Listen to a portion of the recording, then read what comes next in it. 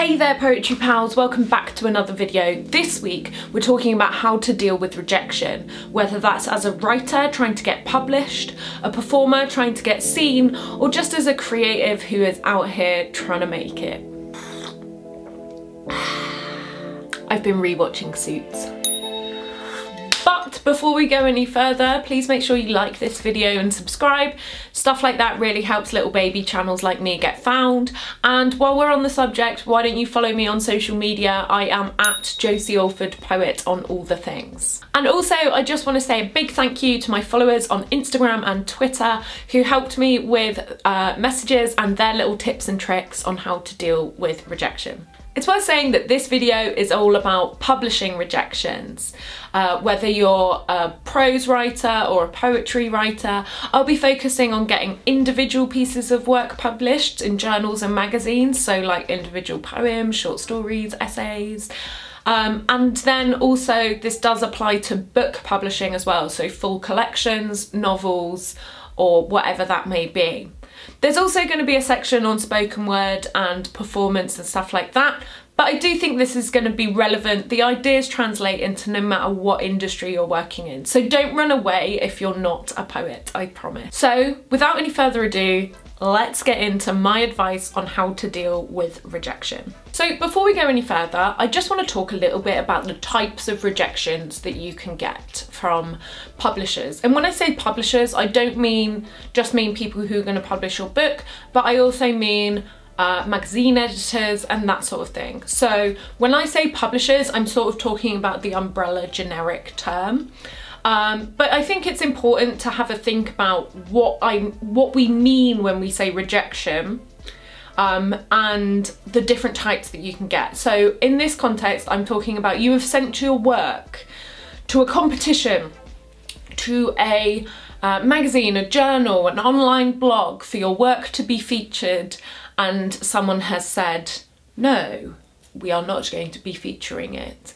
And so I just wanted to run through the different types of rejections, because I do think there are good rejections that you can get. So we're going to run through those. This is something that they taught me about on doing my master's in creative writing, and it's something that has definitely stayed with me in the years since I've graduated, the good and not so good type of rejections. So there are I think there are three top tier rejections. These are the rejections that you want to get, or at the very least, they're the rejections that you don't mind getting because they're actually very positive. Number one is a rejection with feedback. These are basically the unicorns of rejections, especially in the poetry industry. Normally, editors and publishers get overwhelmed by the amount of submissions that they get, and so it is very, very rare that someone will take the time to give you feedback on your work. So it's worth saying that if someone has taken time out of their day to give you feedback on your work,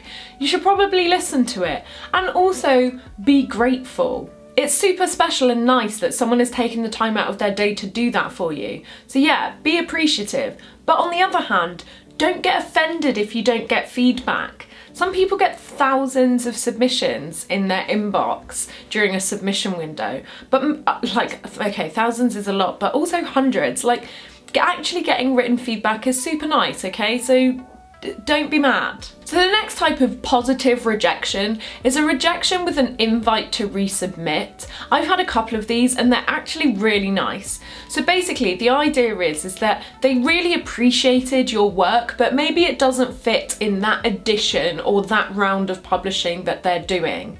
They're saying, hey, we couldn't fit it in this time, but please do come back to us, or come back to us with different work. Or like, we like your style, your poems just didn't fit within the themes of what we're going for. That's a great one. That's a great rejection to get because it means that they are interested in your work. It just didn't work out this time. So during the next submission window or a few times after, you can resubmit, which is nice. Woo! They want to see it again. And then sort of like, maybe not top tier, but the next tier down is the rejections that have been personalised in some way. They're not from a generic email, they're just someone who has written to you to say thank you for submitting. It's sort of similar to getting tailored feedback, but maybe they haven't gone that far. But the fact that they've still taken the time to, usually it's over email now, but sort of reject you with a personalised email is really nice. So definitely be grateful that they've taken the time to do that and recognise that that's actually a really nice thing for them to do. Then sort of next step down, we have the generic rejections. Now, I don't think this is a bad thing, especially like we said, some editors get hundreds of applications every submission window. So maybe just take it and move on. Like, there's no sense in dwelling on it. They haven't, they're very busy people. It doesn't mean that they hate you. It doesn't mean that they don't value your work. It just means that they have had a lot of submissions, so they've had to write one email and send it out to a lot of people. So don't panic. Okay, and the final type of rejection, which I'm just gonna say it here, I don't believe that there are any bad rejections. Rejections are just a part of it and we kind of have to accept that. But in my opinion, the only type of bad rejection is no rejection. And so to be clear, when you submit to a lot of like, competitions do this most frequently, but definitely publishers that have a lot of submissions might say, if you don't hear back from us by this date, we are not, like, you were not successful. So it's sort of like saying, we'll contact the most successful people at this date, and if you haven't heard back from us by then you're not successful. I'm not saying, I'm not including that in my rant, although how difficult is it to send a generic rejection email? It's not so bad. What I mean is people who haven't specified that on the submission page, who have asked you all for submissions and then just not replied at all, or if they're on submittable, they've left it on received or pending. So with that in mind, I am publicly calling out Poetry Wales. I entered in November of 2018 their Christmas poetry competition, like the Seren Christmas poetry competition, and I submitted that on Submittable on the 11th of November 2018 and it still says received. Now, I don't know what the back end of Submittable is like, but I also know it can't be too much more than a few clicks to just mark it as rejected. It surely cannot be that hard. And I think it's the people who just don't respond, so it clogs up our submission spreadsheet. We don't know whether there's a backlog. We don't know whether it might be accepted in the future. It's not on. So Poetry Wales, either publish my poem about Christmas or reject it. Stop leaving me on red, Poetry Wales. Rude. Okay, so my next tip on how to deal with rejection is remembering that it's all a numbers game. My first job out of uni, I got a job selling advertising in a local telephone directory, and the managing director who hired me kept telling me it's all a numbers game because I hated doing all these cold phone calls.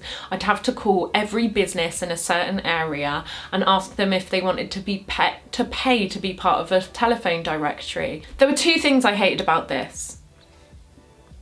One, I had to get over my anxiety of calling people pretty damn quickly. And two, he was absolutely right. The more people I called, the more sales I made. And the same applies to applying for publishers or opportunities or performances or whatever that may be. The more you apply for, eventually your numbers will start going up as well. A few of my followers also had this theme in their advice. So Cat Lyons, also known as @wordsandweeds, says, assume you'll get rejected 90% of the time. The 10% is what you're aiming for. Rejection is inevitable. It totally is. They're absolutely right. You know, numbers, you're going to be rejected more than you are accepted, and that is just the truth of it. So understanding that it's a numbers game, when you get rejected, you can just chalk that up to experience and move right on. So Lisa Lepresti says, as an unconfident poet, rejection is quite hard. You may genuinely not be the right fit, but you doubt yourself. Then the fantastic poet Sam J. Grudgings told me he sent off over 200 submissions and got 10 accepted. I decided to do a few every month. We all have voices worth hearing. Keep going, y'all. Being almost accepted is terrific enough.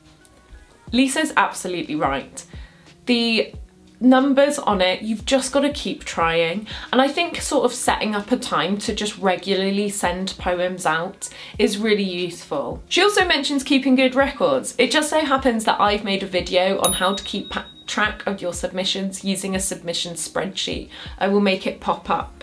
So just have a watch of that video if you're wondering what I'm saying when I say a submission spreadsheet. So my publishing success for individual poems is about 20%, which is actually pretty high, but I'll be honest, I haven't been too hot on submitting lately, so I'm gonna get back on it, be sending a load more out, and I'll probably drive that statistic right down. It's also worth noting that my first poetry collection has been rejected 5 times in the last year. It's also worth noting that the transphobe who wrote Harry Potter got rejected 18 times before getting accepted by a publisher and therefore defining a generation. Anyway, my point is just keep going. Doesn't matter what your stats are, the fact is the more you put out there, the more you will get accepted. Finding the right home. It's important to find the right home for your work. Sometimes our work gets rejected because we didn't send it to a place where it would fit.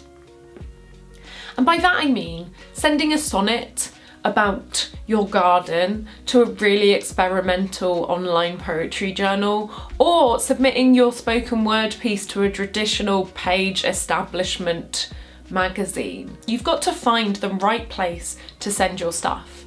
So one way of doing that is subscribing to different magazines so you can get a feel about the sort of work they're looking for and send poems to the places where your work would fit in. I've actually made a video on where to submit your poems, and I'll make that pop up here as well. @KingStammers on Twitter says, I remind myself that a lot of the selection process relates to how your work will fit into that specific publication or publisher at that specific time. It's rarely an indicator of your level of talent as a writer. He's absolutely right. It's just about that time and the place, and you just need to make sure that you are putting your work where it is most likely to be accepted. My pal Beth at Poetry Machine, I've done a couple of videos with her before, has just added, and I think it's really useful here because she talks about other opportunities such as commissions and performances. So she says, for me, it's about feeling true to how I'm feeling at any particular time. If my confidence is low, I try to focus on areas where I know I have a USP and so a higher chance of positive results. For me, that's building relationships with collaborators for Poetry Machine projects and commissions, rather than submitting applications for open calls where I know I'll be up against thousands of amazing writers with similar or far better CVs. When I'm feeling more buoyed up, I take more risks. Funding applications, residencies, the occasional competition, etc. I think the cool thing about Beth's comment here is she's talking about different things, not just publishing. And you can see here how she does target her work to places where she knows she's going to be successful. Now, I'm not saying that you shouldn't take a punt on the things that are out of your wheelhouse. After all, how are we going to learn and grow? But there's definitely something to be said about finding the right place for it. For example, if you're more of a spoken word poet, endlessly sending your poems to more traditional things, like for example the PN review, you're going to get a lot more rejection than if you focus on journals and magazines that are more open to stuff that we do. For example, Magma, cracking, check out Magma. But the same comes when it comes to collections as well. Certain poetry publishers are going to be more at ease publishing traditional page poetry than they are spoken word. So 2 publishers that are well worth checking out in the UK are Burning Eye Books and Verve Poetry Press. I'll link to them down below. But yeah, have a look around. If you're watching from another country, I'm sorry that I don't have recommendations for you, but you can totally give it a Goog and see what's about. I think it's all about balance. You've got to find the sort of places that are going to fit your work, but you also need to actually do it. To edit or not to edit? That is the question. So I just want to say thank you to Lewis on my YouTube community page, who asked about how much you should edit a poem after you get a rejection. And it turns out it's not quite that simple. Personally, I think as poets, we should constantly be looking at how we can improve our poems. There's that saying that a poem is never finished, only abandoned. So I think that process is a continual one. Okay, so the laptop I was just had all my notes on has just died. Luckily, I was able to upload it to my Google Drive, but I'm reading it off my phone now. Yeah, so I think that editing and revising should be separate from our submitting process, as a rejection is not necessarily a sign that your work is bad, and editing and revising should maybe be something that you've worked into your writing routine anyway. However, it is an opportunity to look at your work again, have a think about if you find there are any weak bits, and maybe sending it out for feedback from your poetry pals is a good shout. So Alex the Poet on Twitter says, I spend a little time moping around and feeling sorry for myself, and then I start to refine. If there's any poems I'm a little less certain of, or segments of a specific poem which aren't as strong as the surrounding material, I focus on that bit. Then he adds, one less successful section or poem doesn't make you a bad writer, but it could be enough to earn you a rejection over an acceptance. If I ever read over something and think, I could do that a bit better, chances are that whoever you submitted to thought the same. It's a really good point. I think having that in the back of your mind of could I be saying this better is definitely something that we should work into our everyday poetry practice anyway. To be fair though, just to be clear, I think when we're doing first drafts, that's not the point, that's not where we want that voice.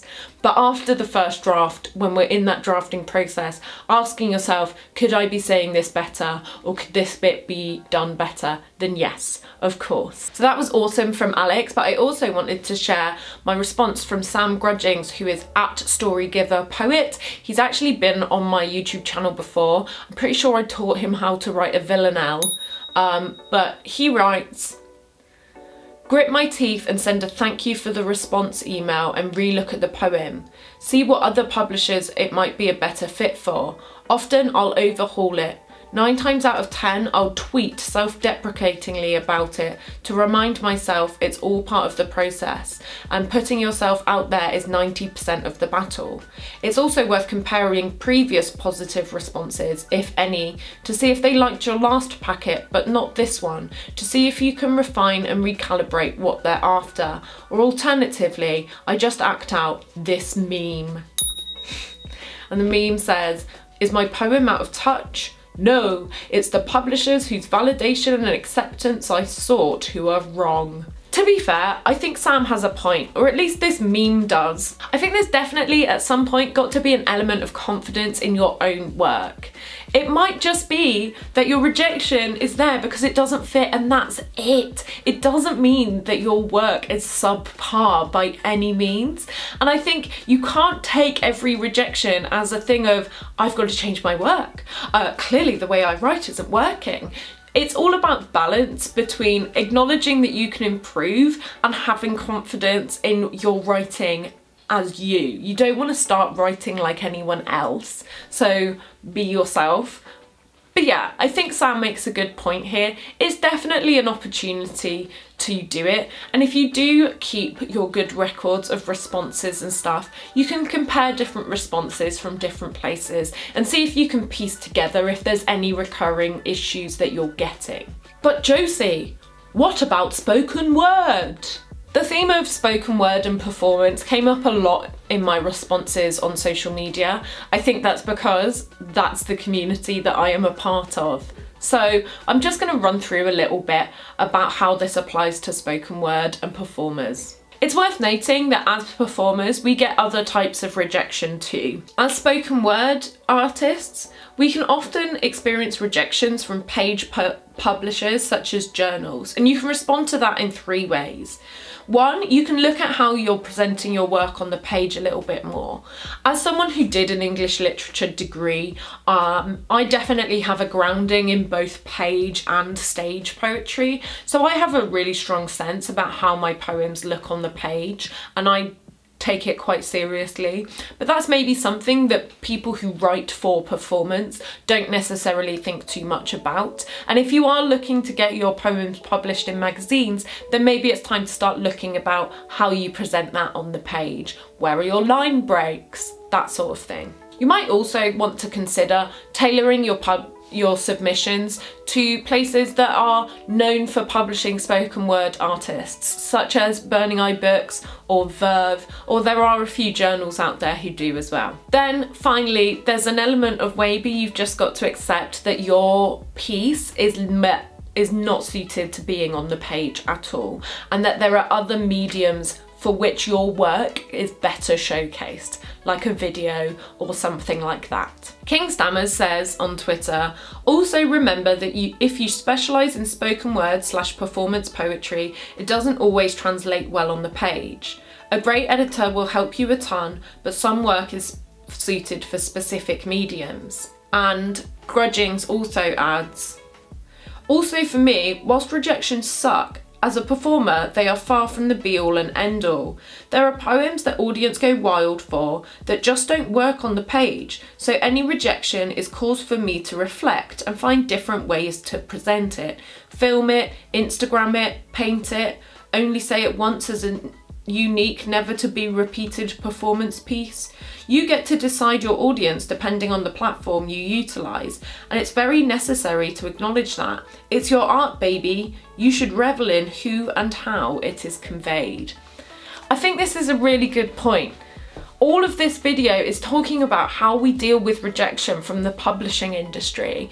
And guess what? A lot of the most successful poets out there did so without the publishing industry. You know, they used social media platforms to share their poems, whether that's in video form, on Instagram, and whatever. So I don't think you need to set your store by who is publishing you in these journals. That probably no one reads it. I'm not saying throw your poems out wherever, but I'm saying that you can really think about and curate how you want your poems to be seen and who they want to be seen by. My final point about spoken word artists and poets is that whether you're applying for commissions or performances or festival slots or whatever it is, rejection feels the same anyway, and I do think, even though a lot of this video is tailored to written poetry, I think the vibes are still the same, especially these last 2 points. Feel your feelings. I think a really important part of the process is allowing yourself to feel sad for a bit when you get rejections. Rejections still suck, pal. You're allowed to feel a bit sad about it, especially if it's somewhere that you were particularly idolising or sort of like pinned your hopes on. It's tough. Allow yourself to be sad. So, with that in mind, Dr. Lucy English, who taught on my masters, said, I feel sad and angry for a day, then I just get on with it and keep going. I think allowing yourself to be sad for a day is totally fine. It's whether you got rejected, it doesn't matter what you got rejected from, just to take a moment, be a little sad and move on. It's all good. Also, it's important to let yourself feel sad, otherwise you might end up like Susanna Evans. He says, in a very repressed way, I immediately tell myself everything's fine and I'll go where I'm appreciated. And then 2 days later, I suddenly hate myself and have to work out why. We do not support repressing in this house, but we do totally stand Susanna. I made a video reviewing her poetry collection, Near Future, and I'll link to that video below if you want to find out more about her. You should definitely follow her too. It's also worth noting that Susanna replied to that tweet on the same day she got announced as winning one of the Northern Writers' Prizes. So I think one of the things is it doesn't matter how successful you are, you're still going to experience that rejection and it's still okay to feel sad about it. My final tip is don't let it stop you. Just because you get rejected, it doesn't mean you shouldn't stop trying. Dawn, also known as @DawnIsLosingThePlot, says, see it as part of the game. You don't need to make a trophy wall of no, just celebrate the yes. I really like this point. Rejection is part of the game, and there are some people who will recommend you keep a list of all of your rejections as a motivator. I'm not going to go so far as to say that.